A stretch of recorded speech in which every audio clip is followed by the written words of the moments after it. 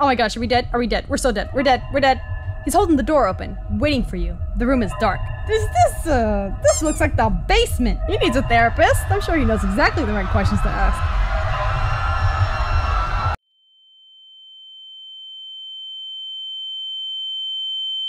Welcome back to my Masquerader. Hi, if you're new here. My name is Para, your host, and today we're going to be playing Dr. Morgan Counseling Session 1.0. Guess what, guys? We're back to another Yandere game. Yes, it is. This is what you guys want, okay? I see the analytics. I see what's happening. I should totally make a little jingle for this Yandere series now. My psycho dates, if you want to go check that up in the little I thing below, then I'll put it there. But this Yandere thing has gotten out of control. So anyway, let's just go into it. Dr. Morgan's counseling session. Let's just start the masquerade. There's 4 endings, so let's get them all.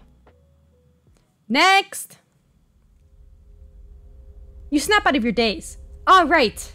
Counseling. Oh wait, he's my counselor? That's not gonna go well. You step forward to the receptionist, wallet in one hand. A plastic insurance card lies between your index and thumb as you dart your eyes around, avoiding eye contact. Name? What is your name? Host Para. Would it sound weird my counselor called me Host Para? See, that's what you get for asking me my name. You should have just... It's your mistake. Host Para. Checking in? You say hesitantly as you slide the card out and slide it across the counter. The receptionist lets out a huff, or is it a sigh, and takes the card. The keyboard clicked loudly as they typed your information. In your hands, get your debit card ready for the copay. The copay. Is that supposed to be copy or copay? You rehearse the words you'd say when asked for payment, the exact movements you'd make, the PIN number you'd type after, and... Alright, you're all checked in. What? You look up as your insurance card is handed back to you. You fumble with your wallet as you put your insurance card back into its slot. You nervously shuffle your feet, waiting for the receptionist to ask you for you to pay for your visit, but... They'll call you when they're ready. Is there anything else I can help you with? Despite their words... They're not even turned towards you, sorting through files instead. No, it's nothing. You duck your head down and turn to find a seat in the waiting area with your debit card still pinched between your fingers. Why hadn't they asked you to pay, like always? A pit began to form in your stomach as you sat down. Fidgeting with your debit card, you ultimately decided to put it away and pocket your wallet. I mean, it's entirely possible that your insurance just covered the visit in its entirety, right?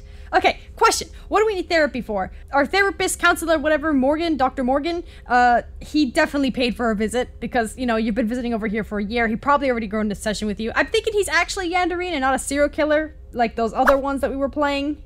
However, despite a frequent visitor here for over a year, this had never happened. Not once. The time went by as you rested your hands on your knees, taking in the details of the ceiling. After a restless silence, the door to the offices opened. Host Para. That's me! That's me right here, Host Para, your girl! The voice is unfamiliar, causing you to hesitate for a moment. That isn't my counselor. It isn't! Oh, so you weren't actually meeting Dr. Morgan, he was just stalking from the other room, I see. You look around nervously, your gaze falling on the receptionist from earlier. They catch your eye and raise an eyebrow before going back to their paperwork. Help me, receptionist! Help me! Anxiety starts to gnaw at you as you tighten your grip on your knees. I'm getting a bad feeling about this. Okay, so I'm guessing the first ending is us just leaving, right? Grab a Host Para's hand. Come on, we're getting out of here. Me and you. This is way too much. You decide to leave and reschedule your counseling session. Getting up, you walk through the doors to the parking lot. Are we gonna die in the parking lot? You can't shake the feeling of being watched as you unlock your car. Goosebumps rise along your nape of your neck once you lock your car. Do you lock the doors before leaving? Was someone waiting for you in the back to kill you? Paranoia gets the better of you and you check the back seats. Just in case. Oh my gosh, are we dead? Are we dead? We're so dead. We're dead. We're dead. Nothing's there. Of course there's nothing there. You locked the doors when you left your car. No one could have gotten in without smashing a window or something. You start the engine and begin to drive out of the parking lot. As you pass by the entrance of the office, you spot a man smiling at you in the window. A chill runs down your spine. He smiles as he watches you leave. You quickly look away, focusing on driving. Creepy! Your grip on the driving wheel tightens. You feel sick. The pit of your stomach had only grown, anxiety and paranoia clawing at your insides, wanting to escape. You could feel bile rising in your throat, but you kept it in. It seems your counseling will have to wait another day. Ending 1, reschedule your appointment, people. This is what I'm talking about. If you get bad vibes and your bullshit sentences are tingling in the pit of your stomach, okay, I want you to be safe. Look at me, turn around, leave. Boom. See? Perfect. Already saved host Para. Oh, I have to choose my name again? Cool. It's still gonna be host Para. I'm not gonna misspell it. Frick you. I'm not gonna put an A. I can spell. Host Para. You here? That's me! The door opens a little wider. You get up and walk over, entering the office. Yes, I'm here. Oh, he's so simply drawn. Cute. Wow, I love those pink tips all dyed. Jeez Louise, my dude. What is your hair doing? I don't know. I like it. You're greeted by a man with blonde hair and lively brown eyes. Actually, wait. Should we name him? Should we, like, not name him something else? So should we give him a different accent? I feel like every Yandere boy that we've played, we've always given, like, the same accent. Oh, splendid. Right this way. Oh, yes. Much better. I love a British man. Absolutely. Oh, goodness. Why is that corridor so horrifying? What the heck? He leads you down the hallway. It is an uncomfortably long walk with a couple of turns and down some stairs. You had no idea the office building was so big. You never had to venture this far in before. The man walked with a brisk pace, occasionally looking over his shoulder with a smile to make sure you were keeping up. I'm coming! Jeez Louise! His pace as well as the distance you were walking started to tire you out a bit, so he slowed down and walked next to you. How are you today? The question made you jump a bit. I'm okay? You weren't sure of the answer yourself. He picked up your tone, nodding. The silence that settled between you two felt awkward. Cool! Eventually, both stopped at a door. The unfamiliar man took out some keys and fumbled through them, looking for the right key to unlock the door. You took this time to look at the door. Strangely enough, it didn't have a nameplate like all the others. It was blank where the name should be, as if the writing had been recently rubbed or cleaned off. Ah, here we go. His voice snaps you out of your observations. He's holding the door open, waiting for you. The room is dark. You first.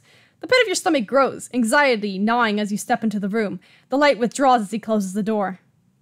Okay.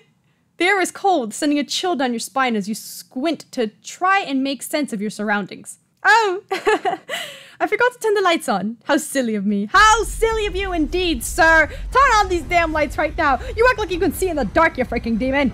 He says with a feather-light laugh. His voice echoes around the room. Suddenly, light floods the room. What the frick? Yeah, you got that right, host Para. What the hell? This looks like the basement. The room was almost entirely empty, save for a plastic table and some metal chairs. Concrete walls and pillars surrounded you, metal pipes running along the ceiling. You were definitely underground somewhere. This was most certainly not your counselor's office.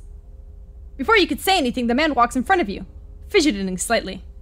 He seemed a bit embarrassed. A slight blush dusted his cheeks as he shyly avoided eye contact. I forgot how Yanderines acted. I've been calling all these other ones Yanderines. Oh, this is a Yanderine. Act shy before me, peasant, and I shall treat you with good things, like head pats. Sorry, my budget isn't big enough to furnish my office, he says sheeply, guiding you to the table. Your budget is the least of my worries right now. Wait, sorry, this isn't my... You say, stepping away from the man. He gives you a puzzled look before smiling again. Oh my goodness, I didn't even introduce myself yet. I am Oliver Morgan, 26 years old. Though, since you're my patient, that will be Dr. Morgan. Morgan is just fine, though, he says, reaching out to shake your hand. You pull away, holding your hand close to you. No, that's not what I was going to say. You aren't my usual therapist. I think there was a mistake. I have to go. The smile falls from his face, though his eyes still have a glint in them. Uh-oh. You turn your back on him and towards the door. You begin to turn the handle, except... What? You jiggle the handle, again and again. It doesn't turn. Why isn't it... Is this locked? Did you lock the door? Of course he locked the door, dummy. What are you, gonna leave it open? I wouldn't leave the door open if I was gonna kidnap somebody. Sorry. Oh, goodness. Oh, sir, calm down. You're a bit close there. You turn around to look at him. Morgan is uncomfortably close, standing 2 or 3 feet away, leaning forward. His face was a few inches away from yours as he boxed you in with one of his arms. A calm smile was still plastered on his face, though it seemed like his expression was starting to falter. Calm down. Host Para. Come on, just take a seat and we can... He reaches for you again. Punch his lights out. Whoa, I can do that? Are you sure? There's no way, right? Freaking main characters in like every Yandere game is like weak as frick. Can I really punch his lights out? Do it! You push him away before winding your arm back and sucker punched him right in the face. Morgan falls to the floor with a thud. Well, that was easy. Kneeling down. What the frick did I need therapy for? Being an ex-mafia member? That was freaking amazing! You get paraclaps. Congratulations. That's the first time I've seen anyone actually do something in this whole damn series besides that lady who stabbed that guy with the knife in the last one. But it doesn't count because she didn't even knock him out. She just like stabbed him, and even then it was just like a flesh wound. Kneeling down, you shove your hand into his pockets, grabbing the keys. Turning back towards the door, you go through the keys and try them one by one. Oh, he's not sleeping, is he? He's not sleeping. With each passing moment, you can feel your heart rate pick up. Just kick him again! Kick him in the head so he has a freaking concussion or something! Why are you turning your back to him? Why are there so many damn keys? The one you want is the one with the blue rhinestones. Oh, thanks! Oh, his face. Wait, what? You turn around and Morgan is standing up, rubbing the side of his head. That hurt.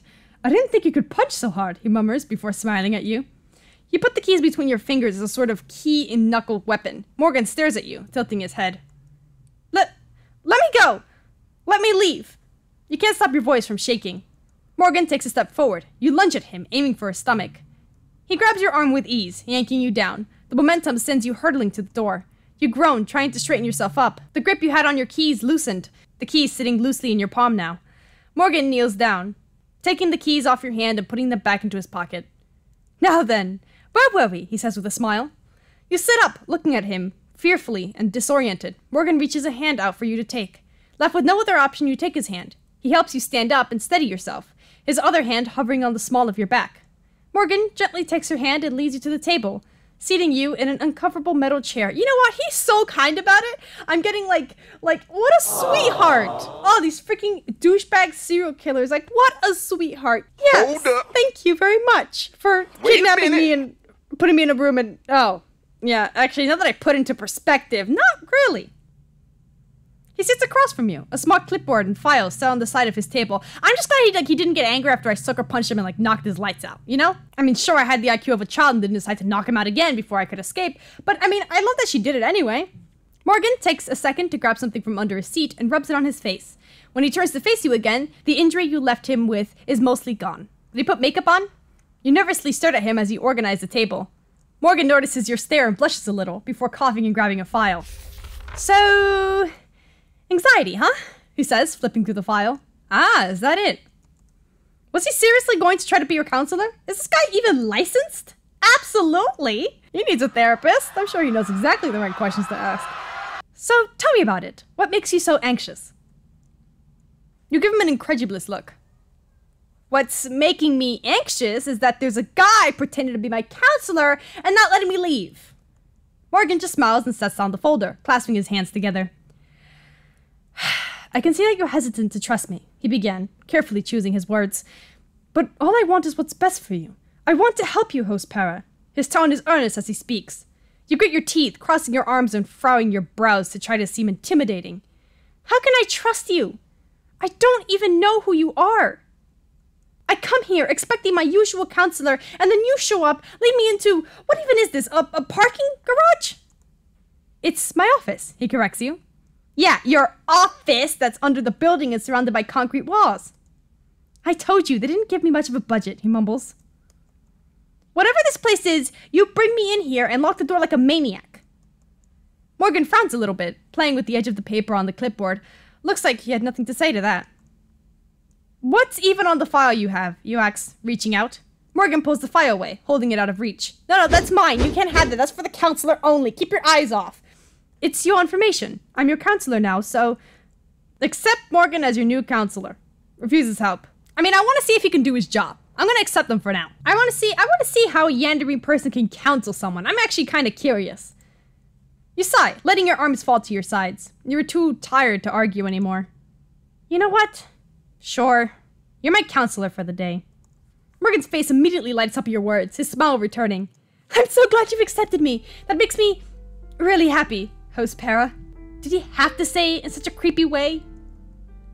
Morgan clears his throat, his gaze suddenly serious despite his smile.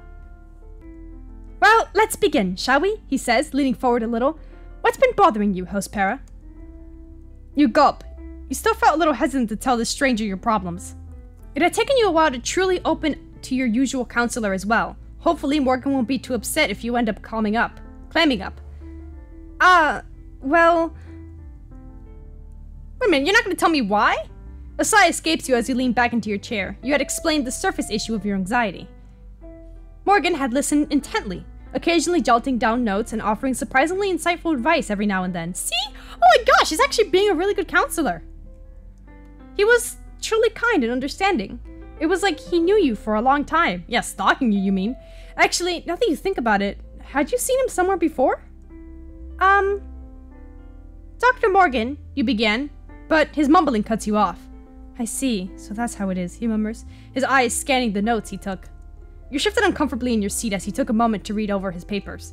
Even though he was caring and helpful, this was as much as you were willing to tell him for now.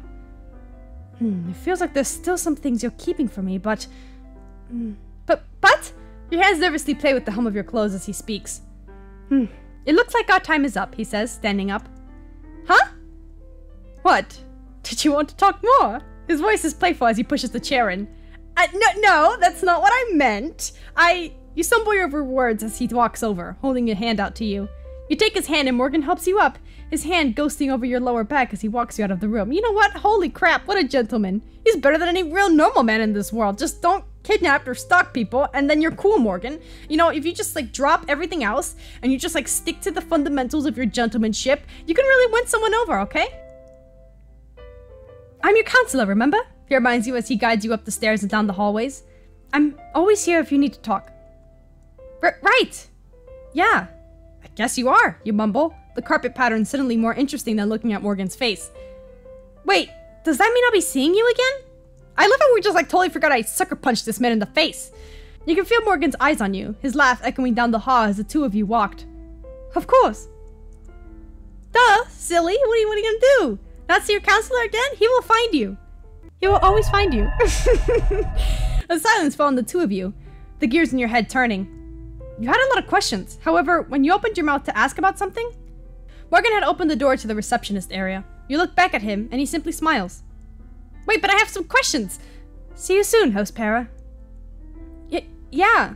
See you soon, Dr. Morgan. You set up a follow-up session with the receptionist before leaving.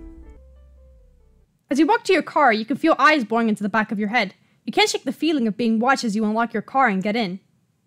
Wait, is it still the same? Nothing's there. Yeah. That wasn't so bad, I guess, but I never got the chance to ask what happened to my usual counselor. Oh, he's dead. Oh, he's dead for sure. She, her, whoever your last counselor was, dead.